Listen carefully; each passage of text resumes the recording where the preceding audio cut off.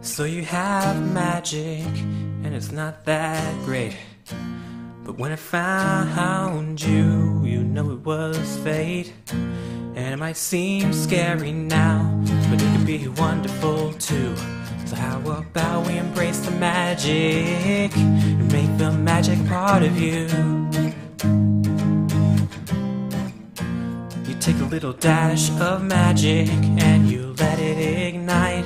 You mix things up a little bit and it might start to go right.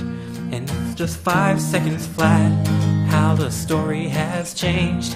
All 'cause now you've embraced the magic and it just got better in every way.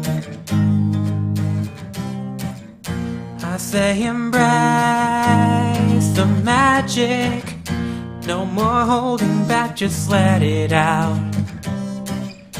If you can take the magic and learn a little more what it can do, once the magic is part of you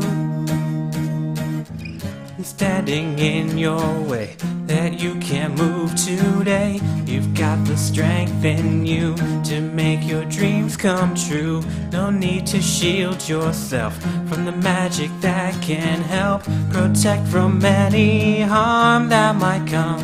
So you have magic and it's not that great.